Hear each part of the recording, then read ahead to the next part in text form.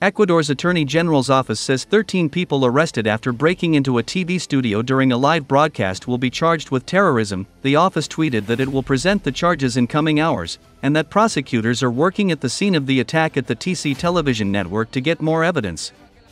Authorities said no one was killed in the attack. Ecuadorian law establishes a penalty of up to 13 years in prison for somebody convicted of terrorism. The masked men were seen waving guns and explosives during a live broadcast Tuesday, and the president issued a decree declaring that the South American country had entered an internal armed conflict.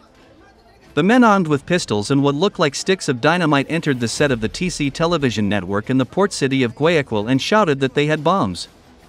Noises similar to gunshots could be heard in the background. It was not immediately clear if any station personnel were injured.